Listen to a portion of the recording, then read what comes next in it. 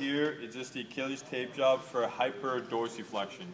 All right, and again, anecdotally, we don't use this as much for Achilles tendinopathy because again, it's affecting the chain a lot of time. And remember what we talked about in class, if we get that hyperpronation, okay, out right here, and say we're getting that eversion, we're stressing the medial part of the Achilles tendon, and that's what gets it. And there's no tape job to restrict pronation supination.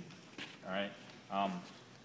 If you get a lot of stretch here and that hurts on the Achilles tendon, then a lot of times they're not functional enough to practice. They can't jump up. They can't, they can't eccentrically land. Okay. So, but if it's pretty minor, they got some pain here, and dorsiflexion is a bit painful, then we can try this.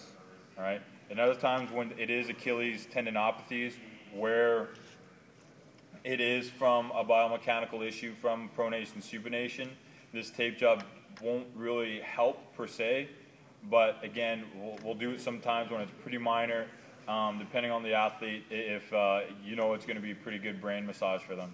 All right, the placebo effect does help sometimes. All right, power the mind. Okay, so just to start this off, pretty much it's going to be an anchor with elastic tape, and then we'll make our fan here and then close off. That's pretty much all the Achilles tape job is. All right. So what you do here is you can grab on the muscle belly with the elastic tape, grab your fans, and I'm going to show you exactly how it is in your manual. All right, which is about half. It's only a half paragraph. So once you come out here and you make your anchors, it's just with elastic tape, and it's similar to when we do the zinc oxide. All right, but since we're going around the calf belly, it has to be elastic tape. Okay, and with the elastic tape, if we don't do it with zinc oxide because it doesn't have give. All right, it doesn't expand from the contraction of the calf. All right, so what we have here with the elastic tape, you'll see how there's wrinkles, and then I stretch it, then it straightens out. We want to see those wrinkles because you're just using this as an anchor. All right, so up here, coming out here, not much tension. You see there's the wrinkles. I don't want to see it like that because then that can constrict the calf or be uncomfortable for the athlete. All right, so just put it on, just so you have. Doesn't have to restrict anything. All it is making an attachment for the fan. Okay, so we have our three here overlapped by half, and we like to say wrinkles. Okay. All right, so you can grab the elasticon tape. This is tearable tape, all right, because we are able to tear it, and this one's really strong, the elasticon, non-tearable. All right. Okay. So actually, before I get a little ahead of myself, grab your forefoot anchor. Okay, going around the styloid again, and it's not as important as the ankle because we got wrinkles here, and it's going to allow splayage anyways. All right, so on these anchors, we want to see the wrinkles, the frays of the elastic tape. Okay, so here you grab your elasticon tape. Okay, measure it. And again, just a little tip, you can put it backwards here, the non-sticky side, and then measure it out. Because if you do here, it can get caught and frustrating. Okay, and grab just a little bit slack, maybe an inch or two more slack. Okay, cut it with your scissors. Okay, because again, it's non-tearable. Okay, and then you see the little orange line, the center line here. Okay, that's just a little landmark. For the top, for the calf flare, just make a little slit down the middle, and then you can tear about widthwise, just around 3 to 4 inches. Okay. Come up on behind. Okay. And then just at the bottom of the calf flare, which is right around here, make that the edge of the width where you tear it. Okay, right at the fork of the road. Come up on both sides, and so let's make it a little bit longer. Come out, bottom of the calf flare, bring this up here. Okay. Oh shoot, so I got these here. We wind once again. I apologize. We wind. So we haven't put the tape on, and just put a heel and lace pad here. All right, with the lube here. Okay, because then we can come out here. All right. because then this tape, once we've done it, the tape can rub against the Achilles. So then what we do is we put the heel and lace pad just to stop that rubbing, that friction. Okay, so then fast forward, anchor, anchor, and then we made our first strip. Okay, just for the next couple labs, this is the only one we have so far. I'm just going to show you the rest of the tape job just with the tearable tape. All right, okay, 3-inch elastic. Okay, tough to tear, even though it's tearable this way, very tough to tear this way. So again, make your slit with a pair of scissors.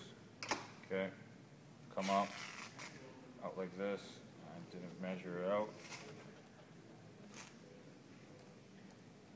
Okay. And just repeat this 3 times. So come out, straighten this out because we want some restriction so you can take the wrinkles out.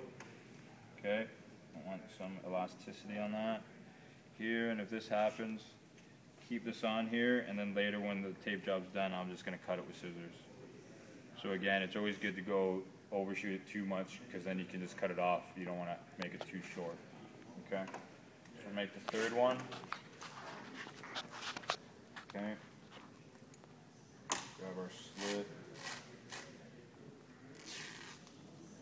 go to the bottom of the calf flare, and just reapply. Yoink, yoink. Okay, make it a bit longer if you want. Come over here, tear it up. Okay, so here I'm getting just lucky with the stickiness of the tape. See how it's wanting to curl off here? You guys see that? Okay. If you want to, and just more for a time constraint, if you want every single one that you put on, if you want to re-anchor it, just to with elastic or zinc oxide, that's fine. All right, if you want to do each one, because sometimes it can curl off. But if you just rub it up tight, then sometimes you don't have to. Okay. So here we'll just grab our 2-inch elastic tape. Okay, as it says in the text in the lab manual, then it's just closing off. Okay, each successive one. Okay, I like to close off. Okay, one end. Okay, and one of the reasons why I don't apply, like it says in the manual, how it says like you put the first one and then anchor it, put the second one, re-anchor, is I like to put none on here. Okay, so it's pretty restrictive here. Okay, and I can fold it in half. Excuse me. Fold it in half right here.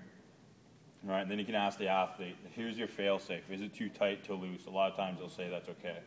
If she says it's a bit too loose, what you can do, since we didn't anchor it all the time, then we can grab it all together, make it a bit tighter or make it a bit looser. All right, and then retest it. And then come up, retest in dorsiflexion and say, yeah, that's out of the painful range. That's good. All right, so that's why I don't like to anchor it here, because then you have that fail-safe. Okay, then you can, just give me a sec.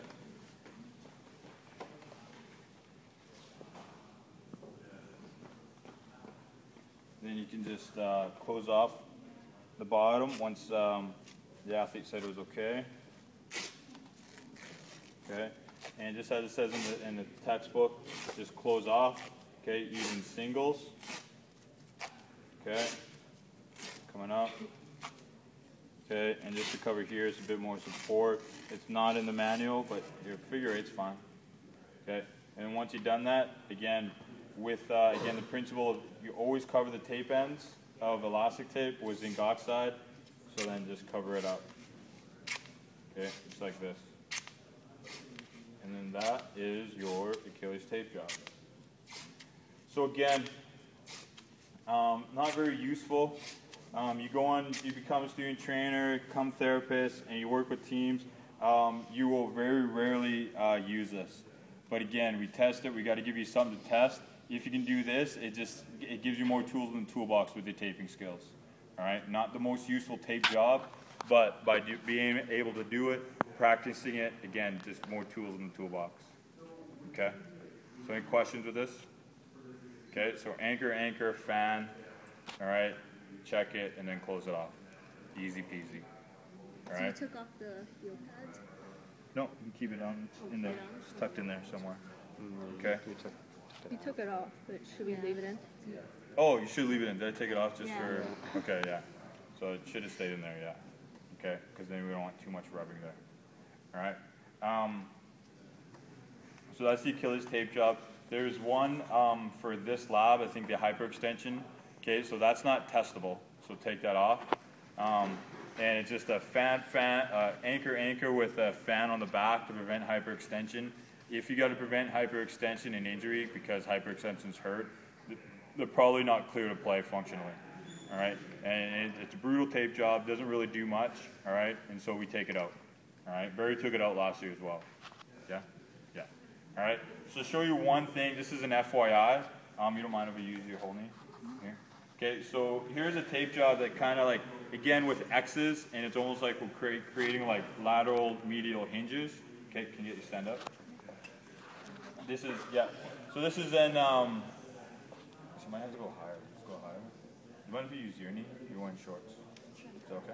Yeah.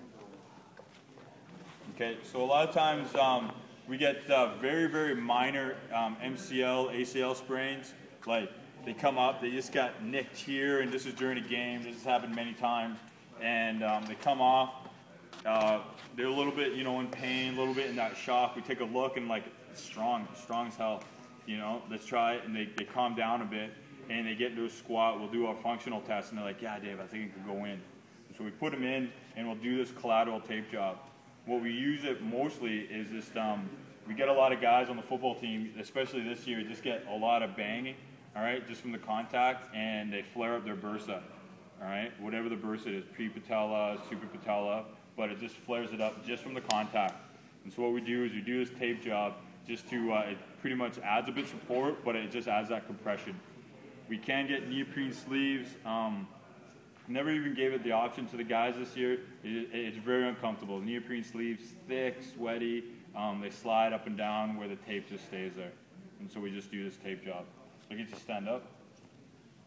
And all what we're doing is just, again, remember where the X goes. Might slide this out a little bit. Scooch up. Where the X's go, it's going to limit that range of motion. Like, again, for wrist, if the X's go here and you move away from it, it's going to resist wrist extension. Where the X's go here, where you move away from it, so this is going to limit varus, and the medial X's will limit valgus.